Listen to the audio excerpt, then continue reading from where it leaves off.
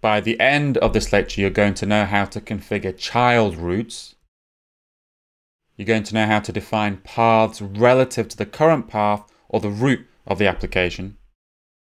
And you're also going to know how to get access to the parent parameterized root parameters.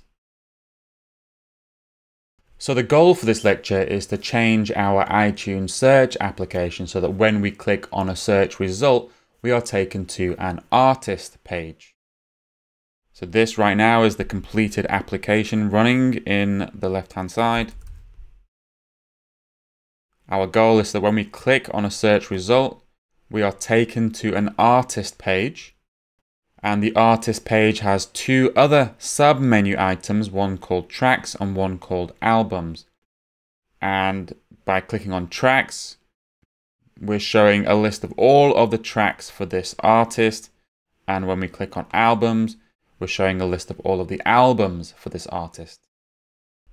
Now, right now in front of you, you're seeing an application called Postman, and Postman is just something that I use to make requests to APIs. It's just a helper utility that you can install on your computer. It's called Postman. Now, we can get information about an artist using the iTunes API by passing in the ID of the artist. So this is the first part of this URL, is the API that we've been using so far. And then we can also pass in an ID. And this will then result in some data about a particular artist. We can then additionally get a list of tracks for that artist by passing in entity is equal to song. This is now a list of tracks. And by passing in entity is equal to album, we can then get a list of albums. And this concept that I'm showing you, this concept of having two sets of menu items, a top level between home and search, and then within search, another level in an artist between tracks and albums. This is called nested routing, and it's the topic of this lecture.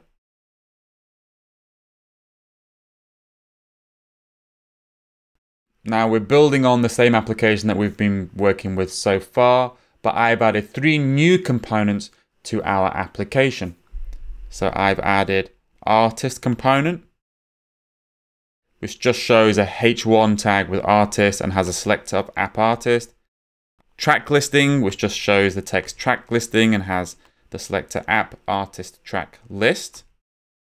And we've got artist album list component, which just shows the text artist album listing and has the selector app artist album list.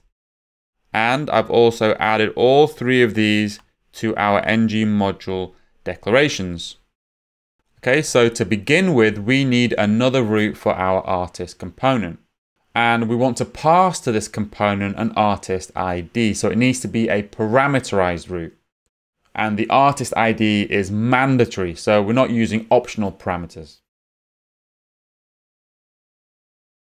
So I add in another route. The path is artist slash and then colon artist ID because that is our parameterized route variable. And the component I want to show when someone hits that URL is the artist component.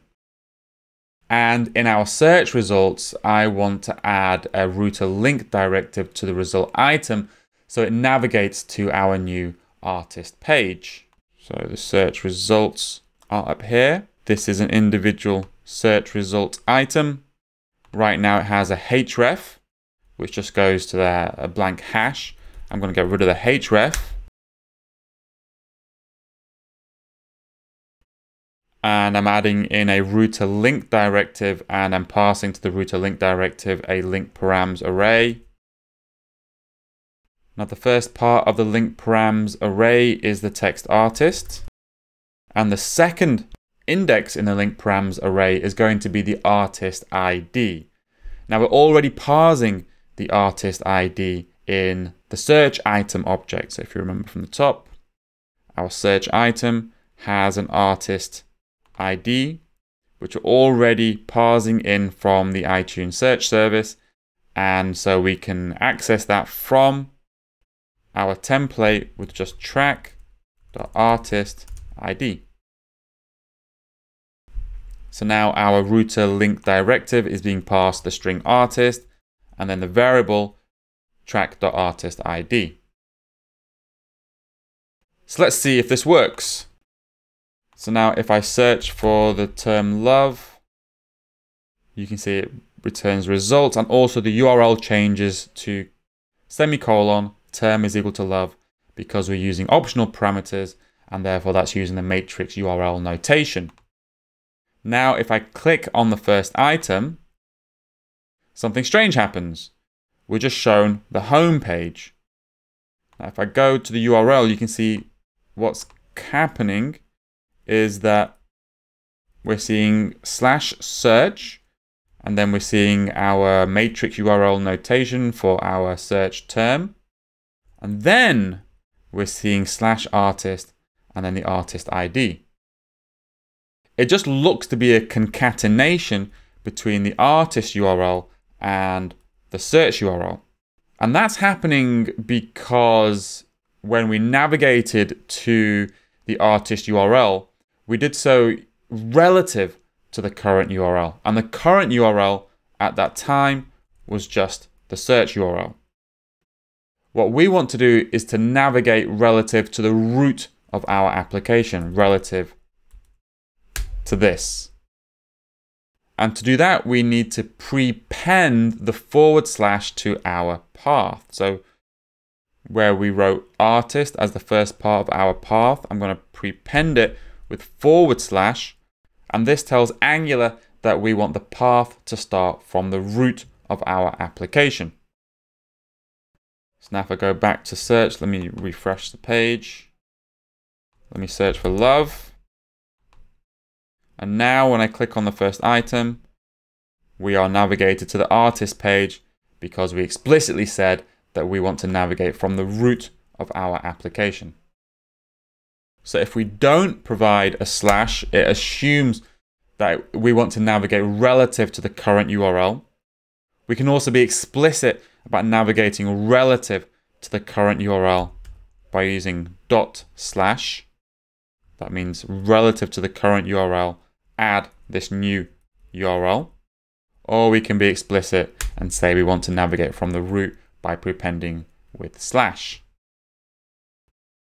Okay. So when the artist page is shown, we want there to be two menu options, one called tracks and the other one called album. So showing you the finished application again, on the artist page here, we have tracks and albums, two menu items. And in our application that we're building up, we just have the text artist. And when the user clicks on tracks, underneath it, I want to show a list of all of the tracks this artist has released. And if the user clicks on albums, then I want to show a list of the albums they have released. That's me explaining that in terms a human can understand, but explaining it in terms that the router understands is inside the artist component, I want to conditionally show either the artist album list component or the artist track list component, depending on which menu item the user has selected. So to solve this, let me first define the root configuration. Each root can have a property called children where you can define the child roots of this root, and I'm going to add my roots for the artist album list component and the artist track list component in our root configuration. You scroll down to it.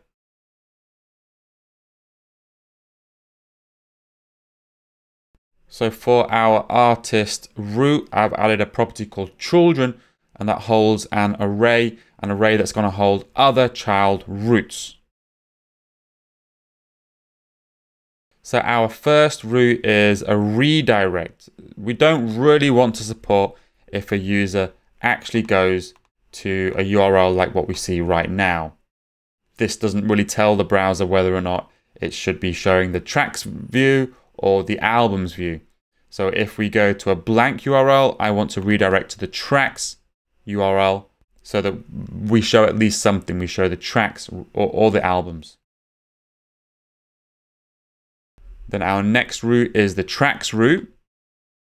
And when we see the tracks root, I want to show the artist track list component. And our final child root is the albums root. And when that is shown, we show the artist album list component. So now I can add the menu items to my artist template. So if I scroll back up, this is my artist template, and this is the screen that you're seeing on the right hand side. Underneath there, I put 2 anchor tags, one for tracks and one for albums.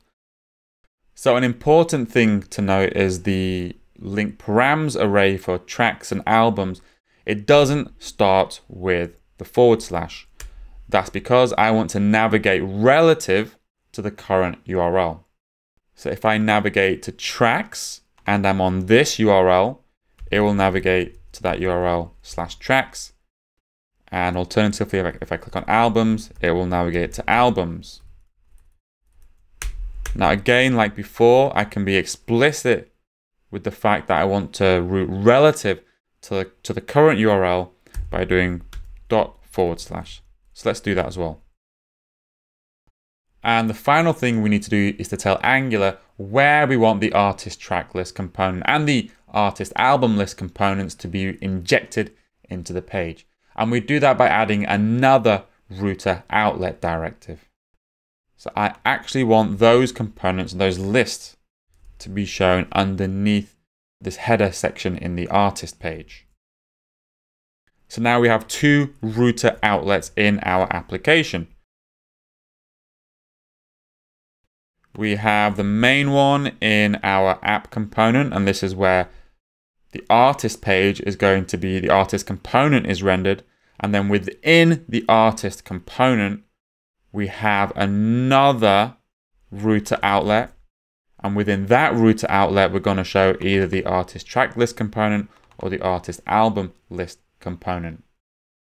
And Angular figures out which router outlet to inject which component by the nesting level of the root and the router outlet. So now if I rerun the application, we're already on the artist tracks page. We're now seeing the tracks and artist menu item. This underneath it is the artist track listing component. So now if I click on albums, we now see the artist album listing component. And if I see the URL changes to albums. But just like before, we can still navigate through the rest of our application as well. So that takes us home, search, click on love, click search, click on this guy. And then we can see by default, we get taken to the tracks page because we redirect to tracks. And then we can flip between tracks and albums. And again, just go back to where we were. So to query the list of tracks for an artist from the iTunes API, the artist track list component needs the artist ID.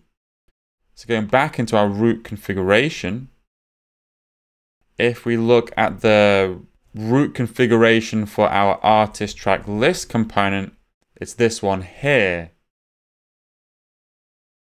But this root doesn't have the variable artist ID. It's the parent of this root which has the artist ID variable.